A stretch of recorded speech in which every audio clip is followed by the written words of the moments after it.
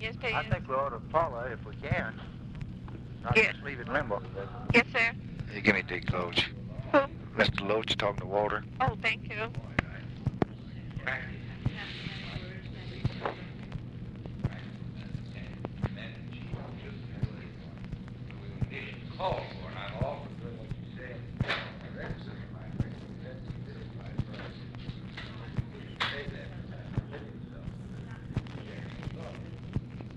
Dean, are you following him down here?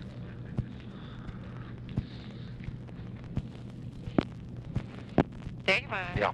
Walter? No, Lyndon Johnson. Mr. President? Yeah.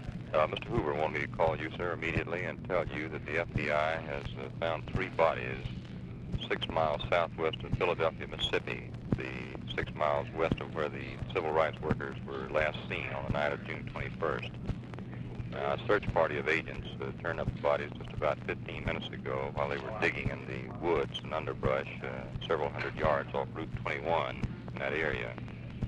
We're going to get a coroner there right away, sir, and we're going to move these bodies into Jackson, Mississippi, where we hope they can be identified. We have not identified them as yet as the 3 missing men, but we have every reason to believe that they are the 3 missing men. They were at the site of a dam that had been constructed near Philadelphia, Mississippi. Want to let you know right away, sir.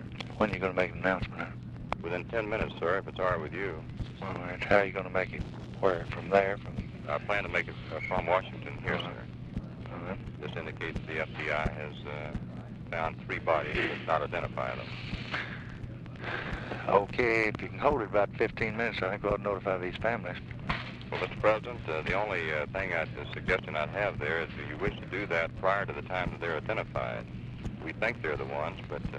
Well, I think we could tell them that we don't know, but we found them, and that kind of eases it a little bit. Yes, sir. All right, sir. Shall I wait till I... Yeah, I'll get right back to you. Very good, sir.